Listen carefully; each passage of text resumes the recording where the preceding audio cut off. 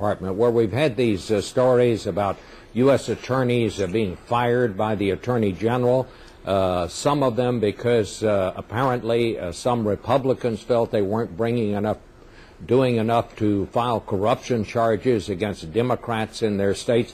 Senator Spector, that has happened, and then on top of it, we got a report last week that the FBI has been abusing its power under the new Patriot Act and has been snooping on people in ways that they shouldn't be doing it and invading privacy. Do you think that the Attorney General, that it's time for him to step aside here? New leadership should come there? I think that's a question for the President and the Attorney General, but I do think there have been lots of problems. But before we come to conclusions, I think we need to know more facts. I'm concerned about what happened in New Mexico. I'm concerned about that's where you had this U.S. attorney fired because some there said that he should have been more diligent in filing corruption charges against some Democrats. Well, that's right, and there were some telephone calls made, but we had analogous charges by the U.S. attorney in Baltimore, and now we find on further exploration that there were really good reasons for terminating the U.S. attorney in Baltimore. He had claimed that he was subject to political pressure, very much like the statements made by the U.S. attorney in New Mexico. So I want to get at the facts.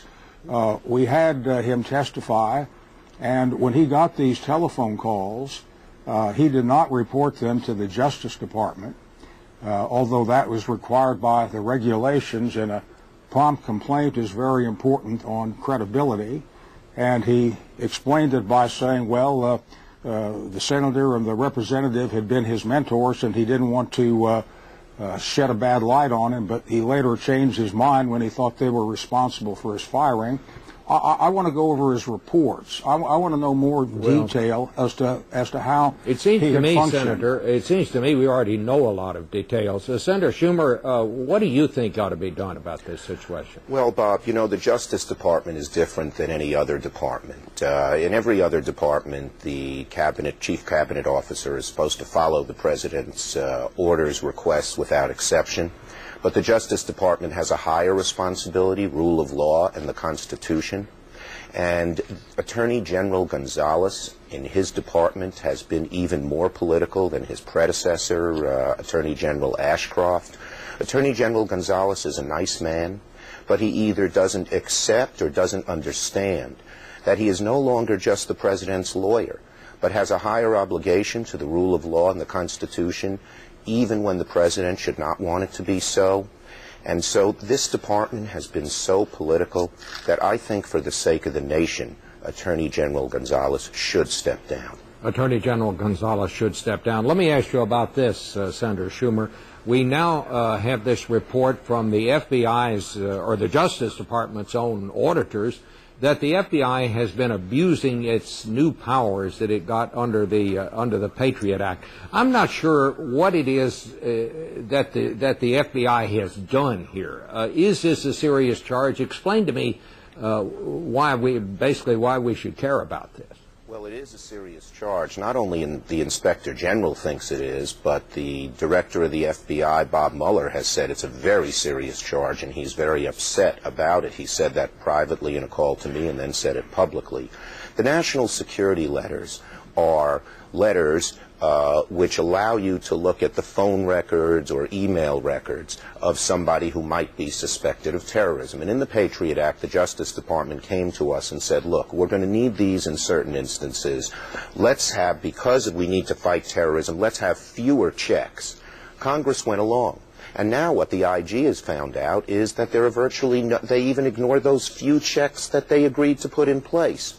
For instance, they're supposed to report to Congress on the number of them. They didn't, and there are 20,000, far more than anyone imagined.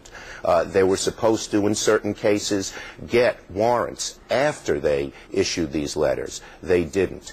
So there are so many abuses here that Senator Leahy has said the Judiciary Committee will hold hearings, but at the very minimum, the checks on these national security letters has to be greatly increased. This is serious stuff. Well, should this power that the FBI was given under the Patriot Act, Senator Spector, do you think that Congress might need to roll that back, that perhaps it should be curtailed in some way? Bob, that's what I said on Friday immediately after the disclosures. There are 47,000 of them involved, and we expanded the power to go beyond foreign agents to national security generally, and it has been very badly abused.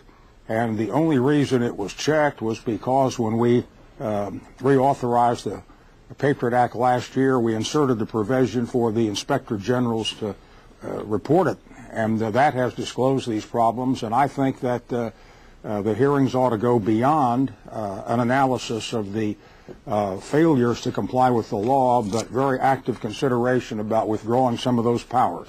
Do you agree with that, Senator Schumer? I do agree with that, Bob. I mean, what we found in the Justice Department over and over again is a lack of respect for the rule of law, a lack of respect for balance of powers. There's a view that the executive should be almost without check, and that is so wrong. And that's one of the reasons I think we need a change at the top in the Justice Department. Let me ask both of you a quick